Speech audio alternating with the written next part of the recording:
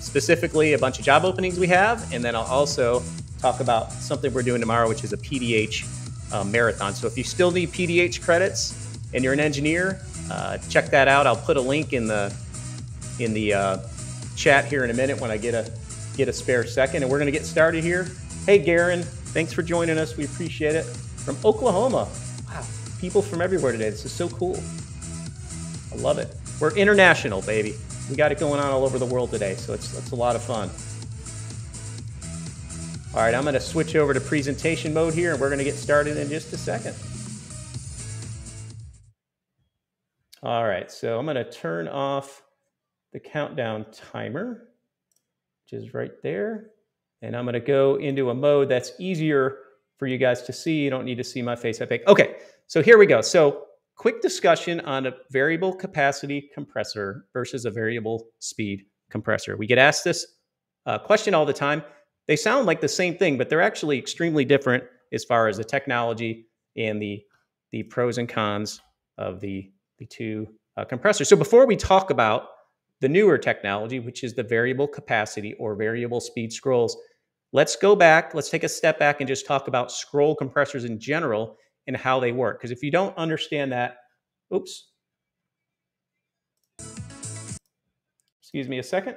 For some reason, my screen unshared. So before we talk about the newer technology, which is the variable capacity compressor, variable speed compressor, let's just talk about a regular scroll compressor, by far the most common compressor found out there in the industry. So see if you can see my mouse. Okay, so here's what's happening on this compressor. You've got this bottom arrow here represents the suction gas coming into the compressor. The gas goes through the two scrolls, which we're going to look at in a minute, and it adds temperature and pressure to the gas, which comes out the top as the hot discharge gas, which goes off to your condensing unit. It rejects heat to the atmosphere. The motor in this compressor is located down in this territory, and the power is right here. That's where the power connects. That's a typical scroll compressor. Okay, so what's going on inside of this thing? Let's have a look. So if you were to take this cap off here and look inside, you would see a top thick scroll and a bottom orbiting scroll. And what happens is these two things kind of mesh together and sit on top of each other, and it compresses the gas. And there's a much better way to visualize that here. So if you were to look down into the top of the compressor and take this cap off, you would see this here on the right. And let me go ahead and play this video for you. Okay, so you can see the gas coming in this chamber here where it's represented by a purplish color. And it goes through these ever-decreasing, basically, chambers, okay? And as it goes through these chambers, it basically gets compressed. And by the end of the thing here, it's so compressed, it's got a higher temperature and pressure, and it shoots out the top discharge of the compressor. That's how a standard scroll compressor works when it's not a modulating or a variable capacity scroll. And it's always on or it's always off. So there's no speed modulation, there's no capacity modulation in a standard on-off scroll compressor. Okay, that's the more common technology. Now, what do we do when we want to modulate the compressor? So we have two options, okay? So first, we're going to look at the variable capacity compressor, which has been out, and very popular compared to the VFD compressors. VFD scrolls are relatively newer, so let's talk about the variable capacity compressor first. Okay, let's talk about some names. It's also called a digital compressor. It's also called a modulating scroll compressor, or VCC for short, variable capacity compressor. So all these three names are basically talking about the same device. Okay. So I'm going to play this video. You might have to turn your sound up to hear it, depending on how the streaming comes through. So I'm going to play this so you can hear what a digital compressor sounds like.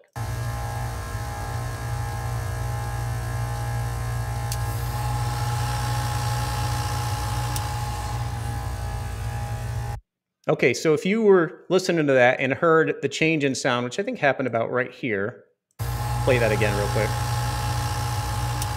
Right there.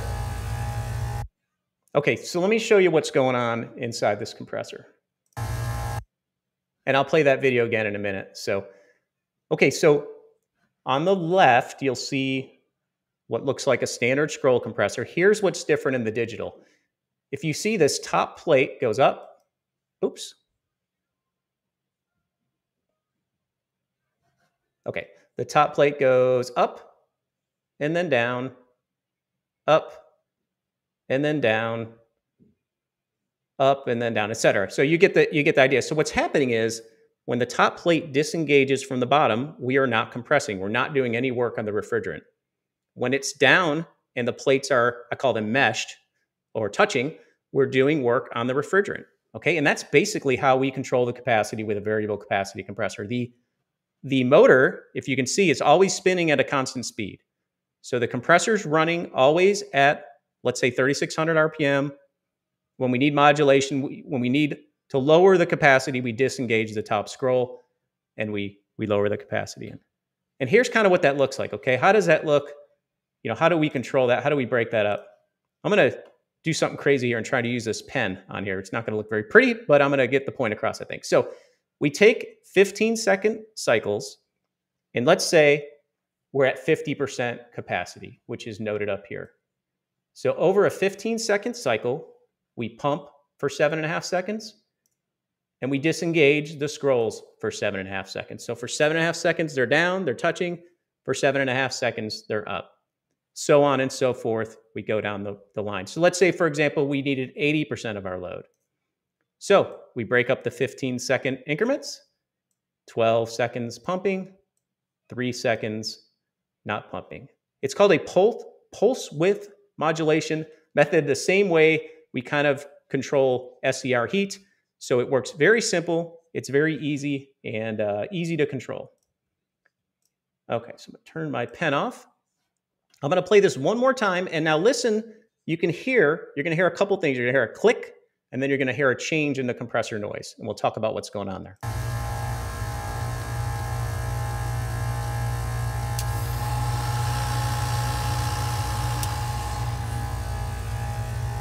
Okay, so what's happening there? The click you're hearing is a solenoid here, right here. You can see that. And the suction gas is at a lower pressure than the discharge gas. So what happens is when this solenoid opens, it creates a low pressure here on the top, and the top scroll is able to release or go up. So you hear a click and then a change in the compressor sound, which is the plates unmeshing, and then a change in the sound again when the plates come back together. It's very simple. This particular compressor is almost fully loaded. You could tell by the fact that it just unloads and reloads very fast. And I'll just play that one more time. Now it's engaging back. So, okay, so that's a digital compressor.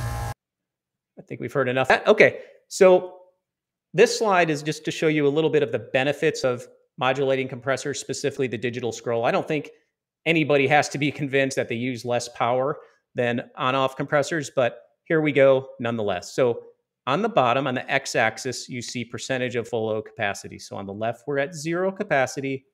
On the right, we're at 100. On the y-axis, you see percent of full load power. So on the bottom, you see 0 power. On the top, you see 100. As you would expect, you know, when we need 0 capacity, we're using 0 power. When we need 100% of the capacity, we're using 100% of the power. Now, these lines here, the blue one represents the power consumption of a digital scroll compressor over the, you know, variant of percent of full load capacity, and the hot gas bypass line does the same thing. So you can take an example here. Let's say at 50% load, you had a digital compressor where you're only using 60% of the full load power. But if you have an on-off compressor with hot gas bypass, you're using almost the full capacity of the compressor. I don't think this is earth-shattering news. We all know that modulating compressors save energy, but I think that's a really cool slide nonetheless. Okay, variable speed compressors. So we talked about a typical on-off compressor. We talked about a variable capacity compressor or a digital scroll or A VCC. Okay, all names for the same thing. What about a variable speed compressor? As in the last example, it has a few different names: modulating scroll compressor, inverter compressor, and VFD compressor. You see we've added a few extra components here. We've added a VFD, and we've also added an electronic expansion valve. So a few extra things needed to make this work. And here's the big difference. So if you were to take and look inside this can on a variable speed compressor, what do you notice that's different from the variable capacity compressor? So you would notice right off the bat that it's changing the speed, right? On the other compressor, the VCC, we don't change the speed. The speed is constant, and we modulate the capacity by the lifting and unlifting of the scrolls. Here, the scrolls are always engaged, and we're just modulating the capacity. So we need less capacity, we slow down the compressor. We need more capacity, we speed it back up. Very, very simple and easy to understand, in my opinion. Okay. So which one do I use? Which one's better, right?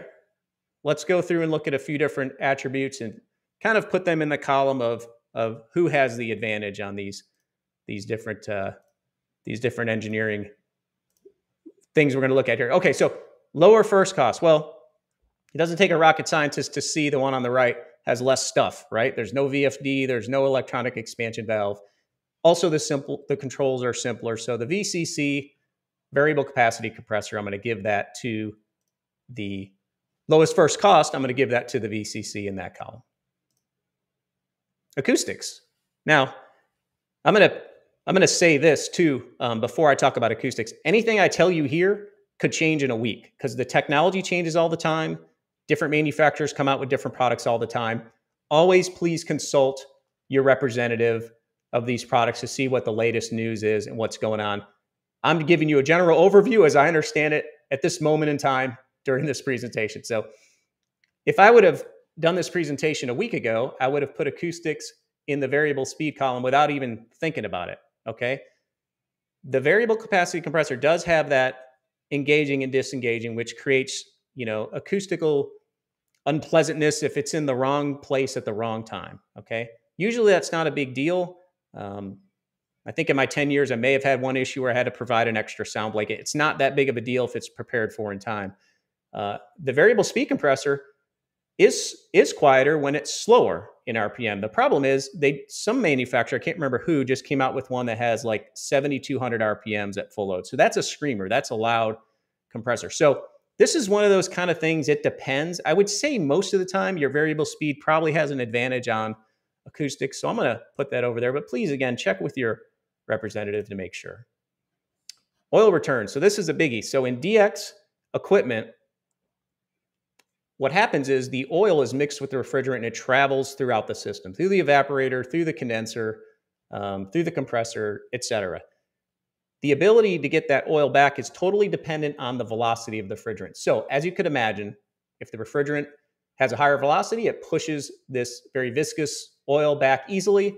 As we slow down the refrigerant velocity, it prohibits the ability to get the oil back easily. So the VCC, the variable capacity compressor, when it's pumping, it's always pumping at full velocity. So we have a much better way to push the oil back to the compressor. As we noted, the variable speed compressor does not have a constant velocity. It's changing. So if it's running at a part load for a long time, the oil can get entrained in the system. Now, is that a problem? No, it's not a problem. The manufacturers have a way to either monitor the oil, or they have a timing in the system. They know if it runs at lower than 20% for X minutes, they're going to ramp it up to full load for a couple of minutes to bring the oil back. And that's not uncommon. That's done at VRF systems all the time. Here's the issue you may run into. So 98% of the time, it's probably not going to be an issue. If you're doing a very precise temperature control area, like manufacturing or maybe like a surgery suite, and you're running at part load a lot, you may not want that compressor to run up to full load because you might lose your temperature and your humidity. So be careful of that. Be cognizant of that. If it goes to full load for 3 minutes when you don't want it to, you're going to cool the air and dehumidify the air more than you might need to. So I only mention that to, just look out for that. So a little return I'm going to throw over to that column. Efficiency, no brainer. VFD is more efficient. It's one of its best, attributes is the higher efficiency, which is great. Turn down. This is another thing that seems to change every time I do this presentation. I have to make 5 calls and figure out what's going on. The gist of it is the variable capacity compressor turns down to 10% of its nominal capacity. Okay, so if you have a 20-ton unit with 2 10 tons, you get the drift. You can really turn these things down a lot. On the VFD compressor, I hear, depending on the manufacturer and size, anywhere from 10 to 25% turn down. There used to be some that only had a 50% turn down. I don't think that's the case anymore. So again, check with your manufacturer just to see what the turn down is, especially if you're going to be doing a lot of part load. But given those reasons, I'm going to put turn down in the variable capacity compressor slot here. So serviceability. This is another thing that's not thought of very often. If you've got you're specifying a job or helping an owner on a school board that, is in an area that, the service techs might not know how to work on VFDs. They might not know anything about electronic expansion valves. And you want to keep it real simple. The variable capacity compressor is probably the way to go in that scenario. So keep serviceability in mind. Okay, so there's a little kind of summary of the pros and cons. And, there's engineering trade-offs to every technology. I use the variable speed scroll. I have used it many times to great success. And I've used the variable capacity compressor many times to great success. So really, it depends on your application. It depends on the budget. It depends on the location of the owner. And I see I'm going over my right on the edge of my 15-minute time. So which technology is best? Again, it depends. Talk to your rep, feel it out, get the differences in cost. You know the deal. The differences in efficiency. Look at what that payback will be over a couple of years. And there's the deal. It depends. I've been hearing that for 25 years in the industry. Which one's better?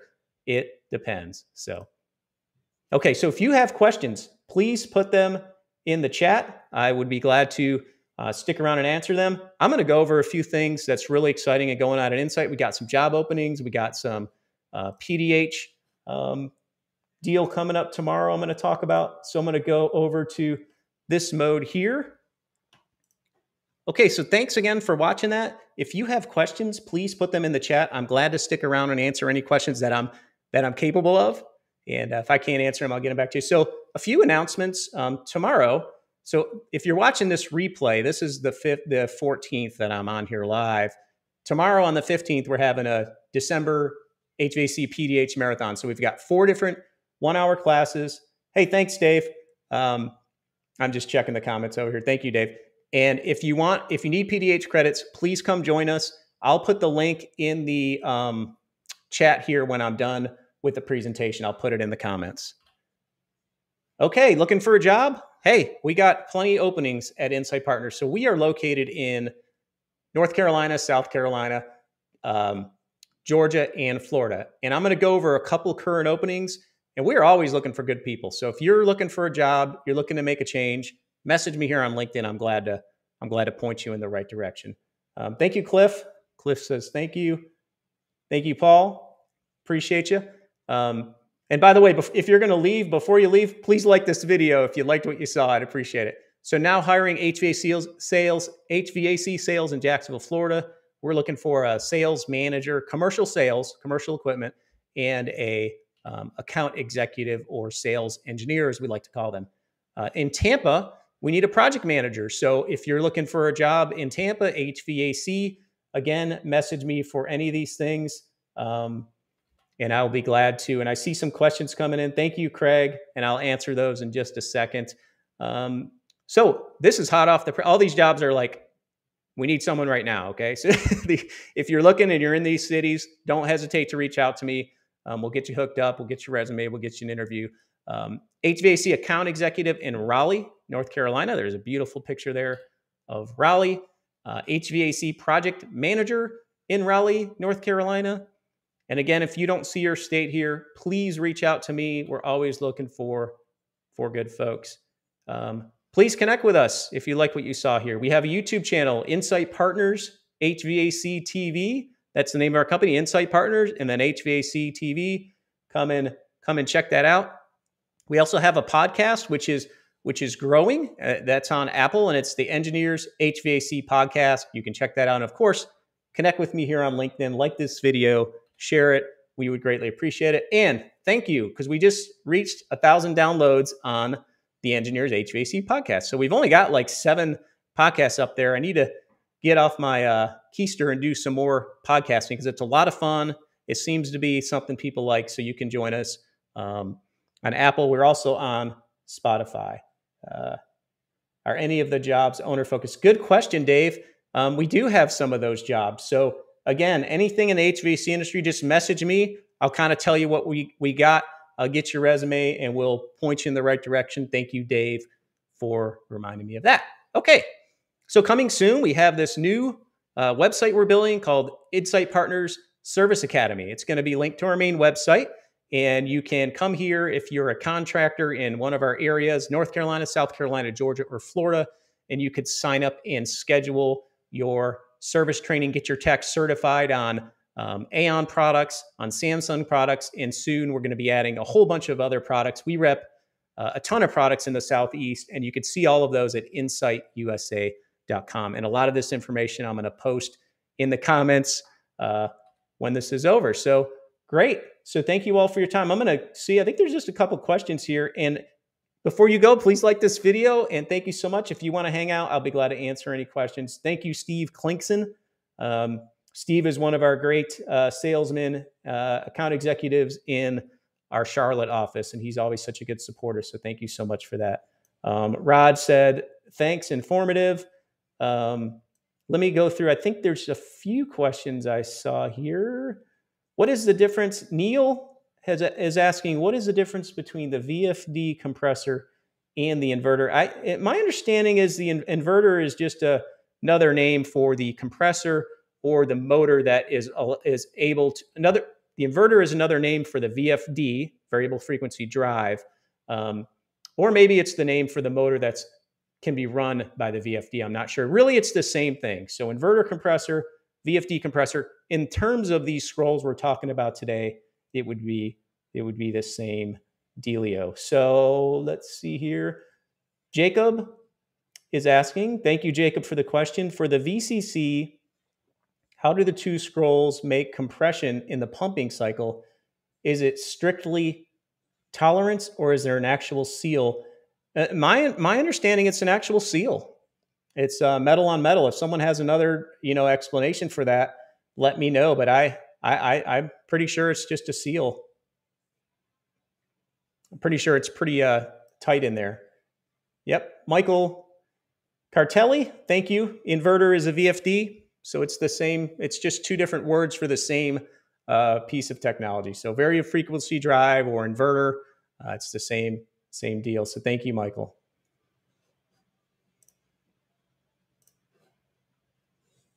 Okay. Well, again, I greatly appreciate all the support. These have been tons of fun.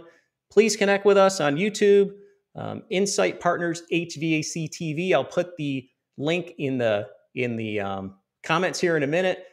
Check out our podcast, the Engineers HVAC podcast.